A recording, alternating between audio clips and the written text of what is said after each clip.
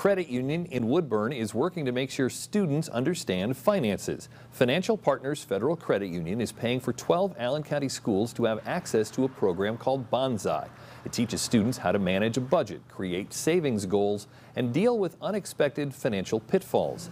CEO Dave Shuey says they're subjects younger customers ask the most about. Especially young people that come into our credit union ask that question.